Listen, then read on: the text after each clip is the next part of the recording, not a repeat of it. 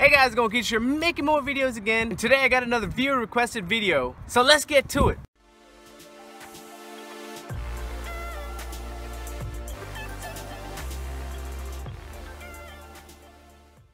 The question was simply asking about the traction control system in the Honda Accord. Now, traction control is actually located on the left of the driver's side of the Honda Accord. The push button is actually located right underneath the eco button. Traction control is very important in modern day cars. Essentially what it allows you to do when it's on is prevent your car from slipping. Cleverly does this by distributing power in different wheels of your car. This ensures that if the system detects one of your tires slipping, it directs power to the tire appropriately, essentially stopping the slip. Now, traction control is already set to on when you turn on your car. I'm going to turn on the car now.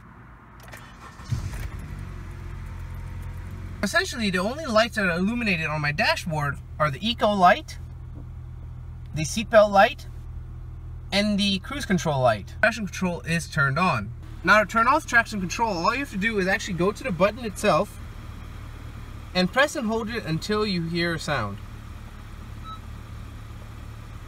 Release the button and your car has set the system to traction control off. Let's try that one more time, actually looking at the dashboard. As you have noticed on this gauge right here, traction control is turned off. Now, turning off traction control is quite dangerous if you do not know what you're doing in terms of driving the car with the traction control off.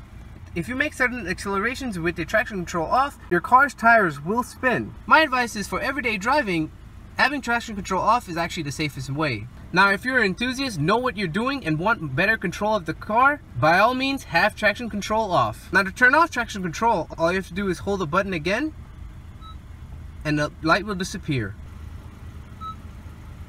Alright guys, that's pretty much it for this video. When you have traction control off, sometimes it is really fun. But my recommendation is make sure you actually know what you're doing when controlling your car with traction control off.